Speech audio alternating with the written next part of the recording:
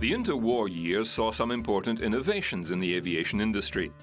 In 1921, wing walker Wesley May climbed out onto the wing of a Curtiss JN-4 aeroplane with a can of fuel and poured it into the gas tank. While this was more a stunt than a practical refueling option, in 1923, two United States Army Service Airco DH-4B biplanes took part in the first air-to-air refueling. A hose was run down from a handheld fuel tank in one aeroplane into the other aeroplane's fuel filler. A couple of months later, a DH-4B set an endurance record by staying aloft for 37 hours. It was refueled 9 times with 687 gallons of gasoline and 38 gallons of engine oil.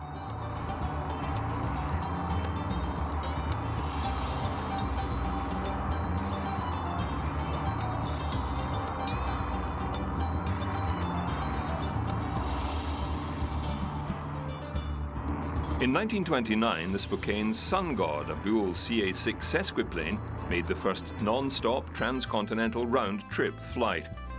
A section of its fuselage was removed so the aeroplane could be refueled in mid-flight.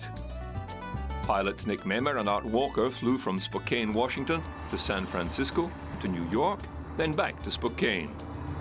The pilots endured savage storms, smoke from forest fires, and sheer exhaustion. At one point, refueling gas had to be delivered via milk cans lowered on a sling.